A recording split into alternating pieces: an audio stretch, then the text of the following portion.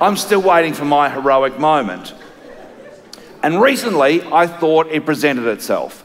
My wife and I were at home and we were getting ready for bed.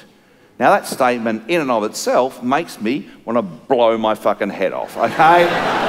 We were getting ready for bed. We turned the lights off downstairs and climbed the stairs together. We'd both cleaned our teeth in the bathroom. I'd put on my large t-shirt because I get sweaty at night.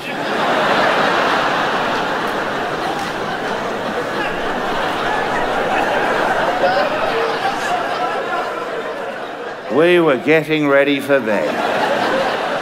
I turned off the main light and put on the bedside lamps, and I'd opened my book to the page where I'd finished it the night before. We were nearly ready for bed. I could tell we were nearly ready for bed because Lou, my wife, was already in bed and she was rubbing eczema cream into the cracks between her fingers.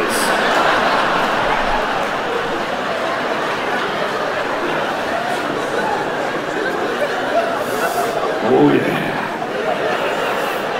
Rub it in, you itchy little bitch. Rub it in! Come on, Lulu. Come on, give me your hands up with those sandpapery hands. Come on! Exfoliate me, Lulu. Come on, lady.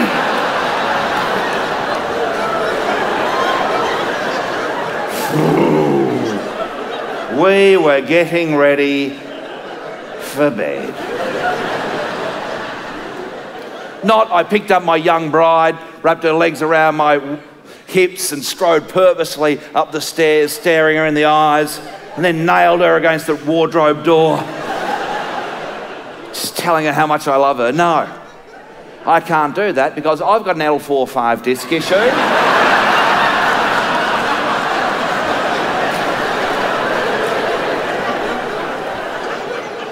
And she's fucking massive, so... No, seriously, she has pulled the rippy. She's woof, bang, oh, fuck me dead. How do I get you into that wedding dress? Stand on your back and pull the laces tight? Fuck me. More of you to love. She should pick me up and carry me to bed. Come on, little man. Come on, little one.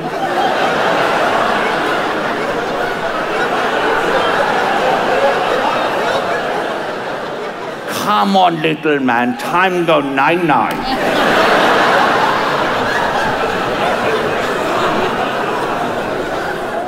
Time go night-night.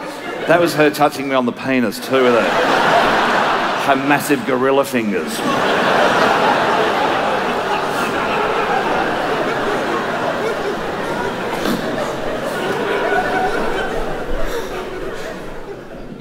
I'm exaggerating. I mean, my wife Lou is very fit and healthy, and she's trim. I don't want to describe her because, you know, as the Greeks said about Aphrodite, she's perfect in every measure, and beauty's in the eye of the beholder, whatever you find attractive. But Lulu is certainly not what I've just described. In fact, I think it's men, when they get comfortable with the status quo, that end up putting on a few pounds. Certainly that's the case in my family, in my marriage. Like, you know, women have all been schooled in the disapproving looks of their sisters and their girlfriends and their mothers and their aunties. From very early on, you know, you go for the extra piece of cheesecake, girls, and you're like, oh, you don't want to do that, doll. Moment on the lips, lifetime on the hips. You don't want to end up like Auntie Doreen. Howdy fucking Penrith, all fucking jewel-lapping bingo wings, do you? No. But men don't do that to one another. You might have an obese mate wobbling towards you with a beer in one hand and a pie in the other. You don't go, hey, Dennis. Well, what, buddy?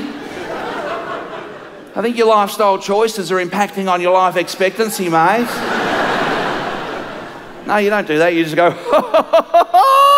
you are a fucking massive unit!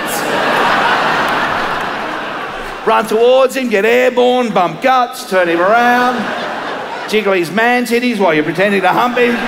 Ooh, Dennis, you big fat fuck! like, stop it! I'm spilling my beer!